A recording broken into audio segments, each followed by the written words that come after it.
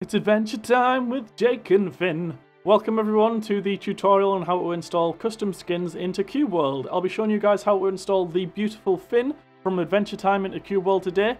This skin was basically created by Ratchet74, which you'll see on the screen now. There's a link in the description to download both the installer for the custom skins and also the custom skins themselves.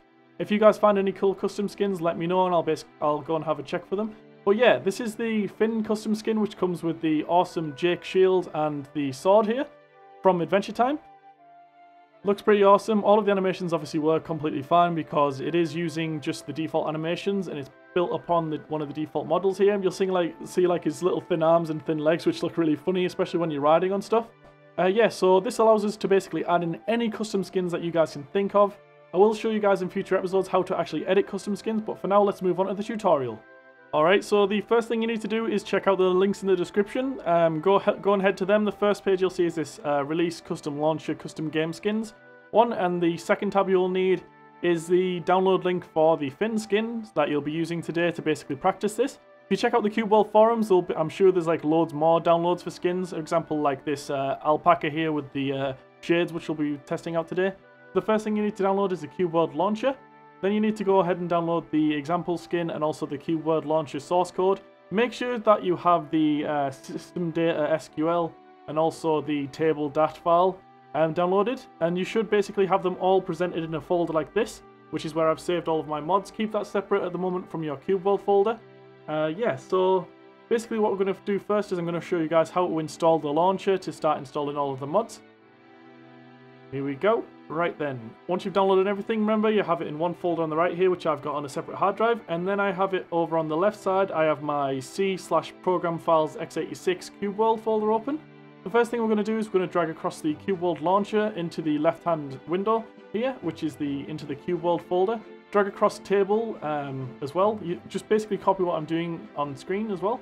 Then you want to open up the Cubeworld launcher source code and drag all of them files into your Cubeworld folder. There we go. Make sure to close that off.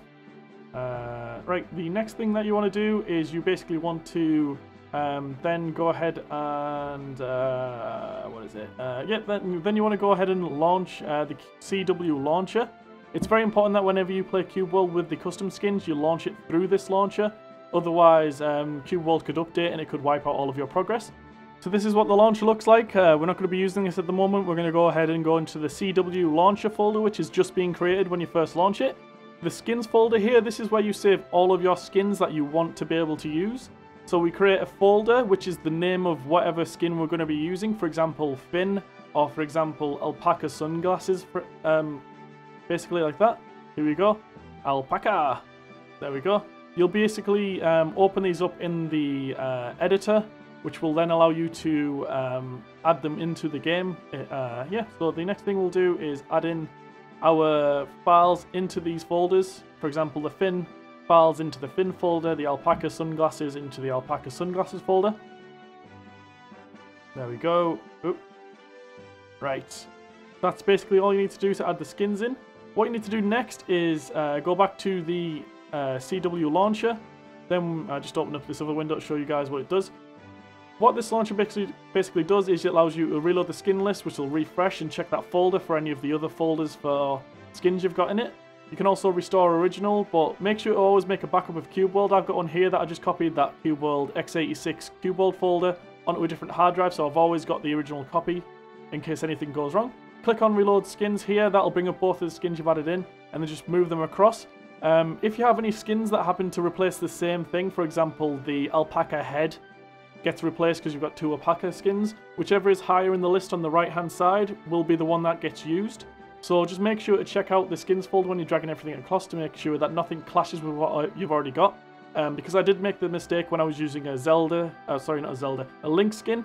I crossed that with Finn, so it had kind of like Link's head but with Finn's little stringy arms, which was a bit weird. So yeah, just make sure to do that. You can always click restore to original though to change it back.